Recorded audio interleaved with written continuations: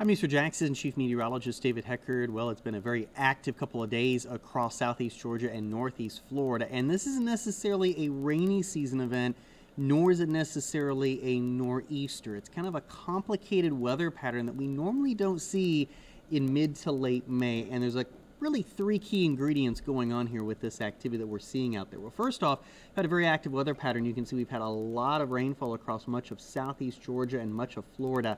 The first big deal is this area or the cold front that has basically become draped across North Florida. That's fairly common in late May because a couple of things are happening. One is the big air masses, the cold air masses and the warm air masses, they're not necessarily that cold anymore up towards our north, so it's difficult to keep a strong cold front pushing its way through the area. And the other factor is down here in the tropics, we now have really deep tropical moisture that has built into parts of South Florida, and that also kind of helps prevent cold fronts from completely knifing their way into the region.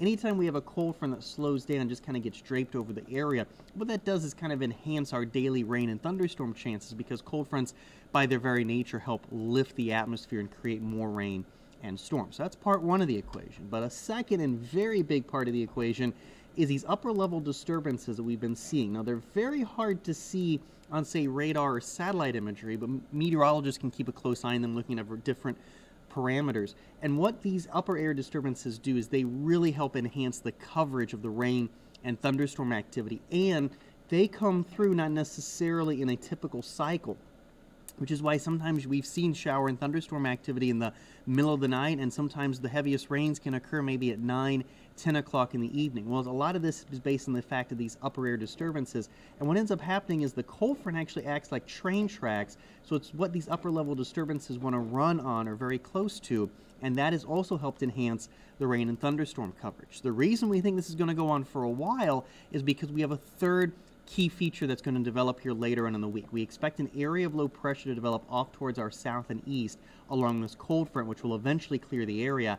As it does so, it's going to continue to kind of wrap around moisture back into our area. So I don't think we're going to be talking about widespread rain later on in the week, but we will still have the threat for some scattered showers and thunderstorms, especially if you live along our coastal areas. And you can see here in our rainfall graphic a lot more rain chances ahead. But I do want you to notice something as we get into Memorial Day weekend. Notice how the rain chances really drop off. There is some good news in this weather pattern, which is that surface low pressure I talked about. It's anticipated to lift towards the Carolinas. As it does so, it will likely drag some dry air from the north right down into our region, which likely will mean a very nice Memorial Day across the air. So bottom line, a very active weather pattern that will continue courtesy of our cold front, the upper air disturbances, and the developing storm system. I'm Assistant Chief Meteorologist David Heckard for Channel 4, the local station.